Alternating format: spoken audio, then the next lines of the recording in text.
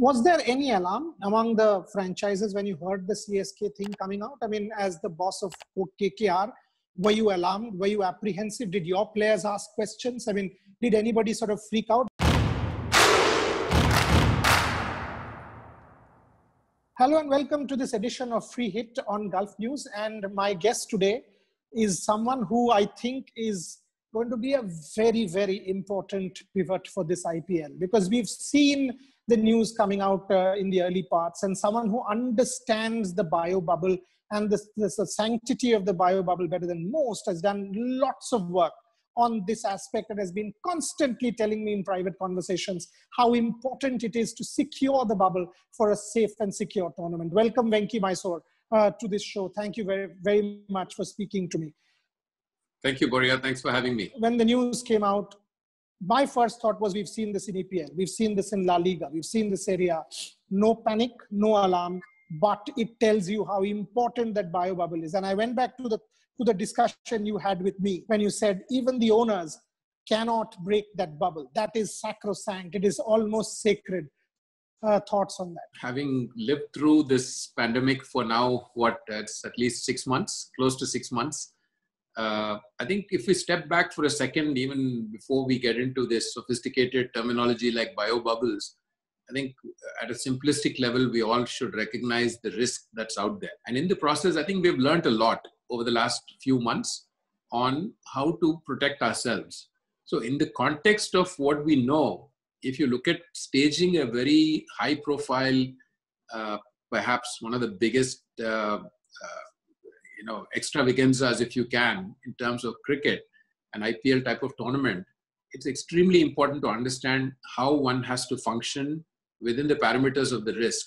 And that is where this whole concept of biobubble has come into play, which means that what you're effectively doing is recognizing how this infection transmits itself. And in an environment where sports is being played, how do you protect yourself? So therefore, you're absolutely right. It is sacrosanct. And I think everybody has to be completely respectful of it and make sure that we don't underestimate under any circumstances. What's the message as the boss of KKR you've sent out to your team? I mean, they in Dubai, in the bio bubble, in Abu Dhabi, you are in Abu Dhabi, your team is in Abu Dhabi at the Ritz. I mean, that's something that, we'll talk about. But what is the messaging, the early message that has gone from the CEO to every stakeholder, player, support staff, media, social media team, everyone? What is the messaging that Venky Mysore has sent to the team? Two key messages that I give them. One is, do not compare this scenario with anything that you have experienced in the past.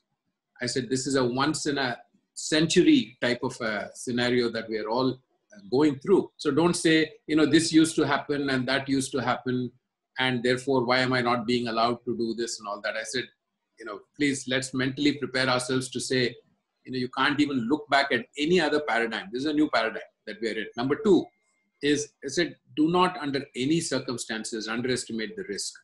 No matter what SOPs are written, what document comes to you, what the government announces and all that, we all have to take responsibility, personal responsibility and accountability to ensure that we A, recognize that the risk that's out there, and B, do everything that we know has to be done. Nothing is guaranteed in life.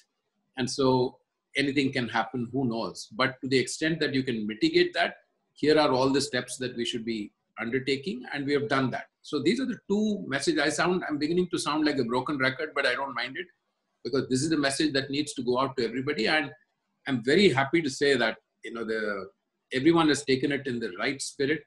It is tougher in Abu Dhabi, as we can discuss a bit more, than it is perhaps in Dubai and in other places. And so the fact remains that the team has been fantastic in terms of just accepting what we are going through, and at the same time completely complying in all respects. Tell me the challenges in Abu Dhabi, Venky, because a lot of your fans here, in India, even in the Gulf, will want to know it. The first impression when the tournament was going to be shifted to UAE was that they said there's no quarantining in UAE. UAE is completely open. And so we can all go there, and as long as we comply with the testing protocol, which means that you have to have a COVID negative report before you take off from wherever you're going. Then you land in the airport, then you're tested again.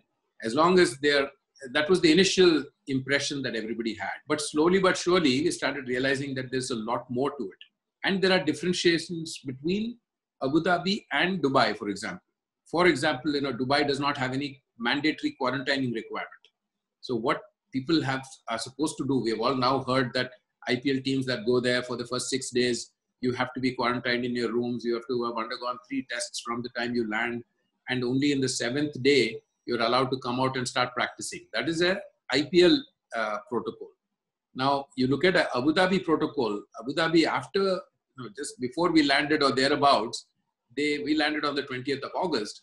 And they announced that there's a 14-day quarantine, mandatory in Abu Dhabi. So anybody who goes in, like a tourist who goes into Abu Dhabi, has to quarantine for 14 days. Dramatic difference to Dubai and Abu Dhabi. Fortunately, what has happened is that we have been able to talk to the health ministries there and all the medical professionals. And I think they have understood that the biosecure bubble that we have created is a very, very stringent one.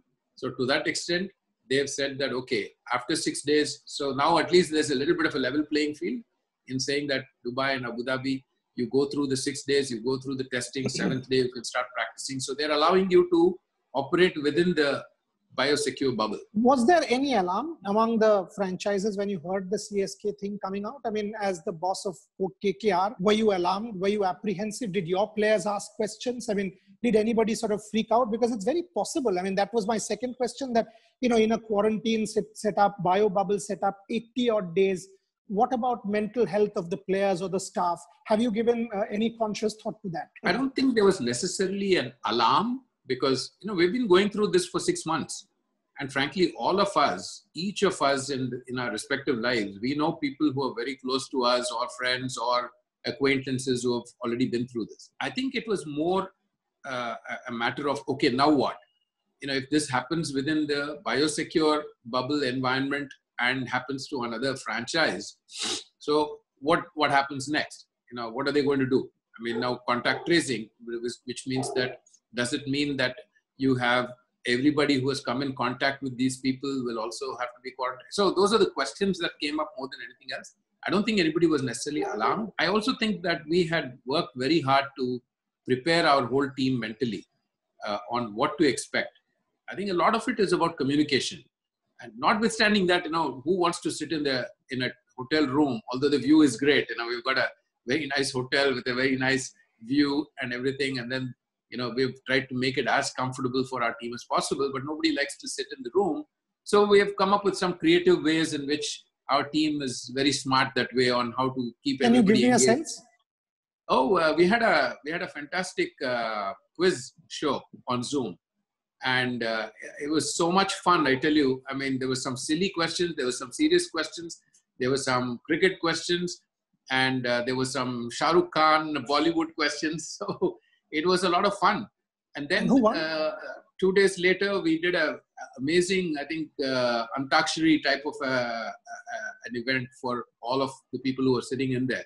And I tell you, it was hilarious. I joined in, obviously.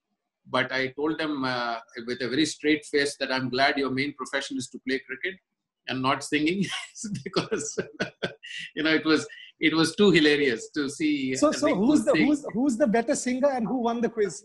Oh, I don't know about who is the better singer, but certainly the quiz was, I think, people were quite smart. I must tell you, I was quite pleasantly surprised on their extent of being aware of everything. I think from a singing standpoint, the most daring and the adventurous singer there is Rinku Singh in our group.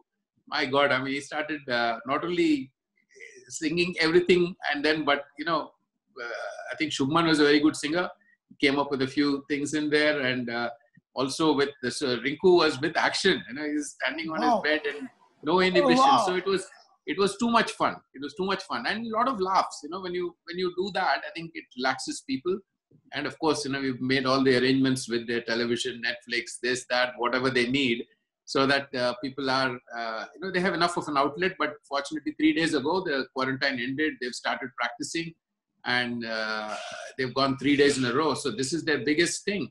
I mean, being out there, you could see, I saw videos of it and how happy they were to just be out there on the ground. That was my next question. How happy were they? I mean, what was the first practice session and, liberation? I think, what happens, as human beings, we know when we are deprived of something and then suddenly you get it, you realize how much you value it more and how much I think there were two types of emotions. One is just a sense of, wow, okay, finally we're out here. And the facilities were fantastic. And notwithstanding all the things that they had to do, wear a mask and maintain social distance and sanitize and everything else, still just for them to hear the bat hitting the ball was, I think, music. I mean, this is what professionals do. It was also a sense of appreciation for what we're going through. And in the midst of all of these things, to be able to go out and do what they love doing. I think there was a great sense of gratitude, I would say. I generally sense that. I'm delighted to hear that you've taken care of the mental side of things. Final two questions before I let you go. One, and this is a cricket question. I've watched every game of the CPL and I've watched everything to do with England. Tell me about Tom Banton and Sunil Narayan, and how much has your smile widened when Tom Banton played that reverse switch hit for 6 and the scoops for 6, and boy, I mean, this boy can, I saw him in the Vitality Blast. He was brilliant, but Tom Banton and Sunil Narayan. Well, obviously we are going through CPL right now, and TKR, knock on wood, fingers crossed. 6 on 6. We have played 6-1-6.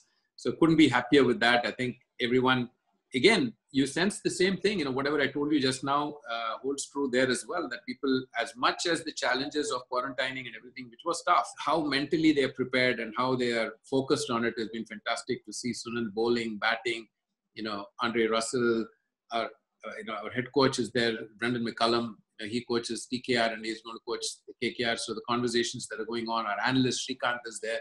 So it's been fantastic in that sense. Watching not only Tom Banton in that rain-affected game, but also watching Morgan play that knock just 2 days ago.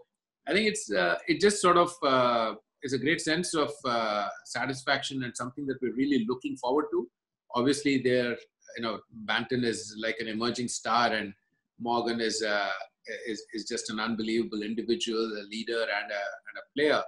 And all of these conversations had gone into our thinking when the auction happened. But the auction seems like it happened so long ago, back in December 19. To see them, following through on everything that we believe that they can come and do has been fantastic. So fingers crossed right now. Everyone has, all the planes have landed except the CPL plane and England and Australia plane. So the CPL plane will land on, I think, 11th of September. That's the plan, after the finals in CPL, in Abu Dhabi, I mean. And then the England-Australia plane will land on the 17th after their final ODI on 16th of September. So when all of that comes in and they go through their quarantine and all the tests come back negative. So I was jokingly telling someone, this emoji is something that is now a good sign. When test results are coming, when it says like this, we're very happy. So I think we'll be very relieved when the whole squad congregates, and I think that will happen, God willing, on 17th of September. And then it's off to the races, and be prepared, and we start our campaign. So really looking forward to that. Couldn't be happier. You've been in charge for now more than a decade, and you transformed it for KKR, and I'm putting it on record. Tough calls. I mean, whether it's the sort of call, whether it's plenty other calls, making it a professional outfit. You've been a champion. And tell me, how important will this one be? I mean, this is not going to be another one next year. I mean, this pandemic is not going to be the same. There will be vaccines. There will be therapies. This is, as you said, once in a century, once in a generation, once in our lifetimes, hopefully. So if you win this one, it will be a real special one. How important is this for you? Oh, well, I mean, you have to say winning is... it's the ultimate goal every team starts with. But I think you start off the season, and this particular season, if there was a wish list, first thing you start saying is that the whole season should be uneventful, no incidences of any sort. And then we kind of go through it. It's all about cricket, no other fanfare around the tournament this time. And it should all happen properly. Every team starts off, I imagine, at least we do, to say that, we have to earn the right to compete. And when I make that statement to the team, I said, how do we earn the right to compete? Is by first of all, being in the top 4. So that is the first goal that you set for yourself, that by being in the top 4, any one of those 4 can win the championship. And then, of course, you have your secondary goal of saying it will be ideal to be in the top 2 and get 2 shots at going to the final. And then, of course, once you go to the final, then obviously you want to bring the silverware home. But good vibes, I must say, because a lot of our boys who were there even in 2014, they remember Abu Dhabi start at the same hotel. And 1 or 2 of them told me that it happens to be the same room as well. So it's interesting. So all the vibes are good. I think people are, the team is in a good frame of mind. I'm very optimistic. So I think it's going to be a very unusual season. But as I always say, IPL is one of these things where until the first ball is bowled, there's so much noise happening around it. But once the first ball is bowled, then the focus shifts completely to cricket. And I'm looking forward to that on September 19th when the season starts. And then hopefully we'll have a little bit of the rub of the green as well, but quite excited about it and can't wait for it to start. It's been an absolute pleasure as always to have you on my show, Venky Mysore. I mean, I just hope there will be more occasions right through this season where you are on this show of mine, and we'll celebrate KKR together, celebrate you together. It's been a challenging few months to be able to put this show on for each one of us, for your fans. I'm sure you will connect with them like you've already told me in other forums. So plenty in store for you. So challenging times, at the same time, exciting times. So on my wish list to have you more, to have your players on this show. Thank you very, very much. Thank you, Boria. It will be a pleasure. Thank you so much for your kind wishes.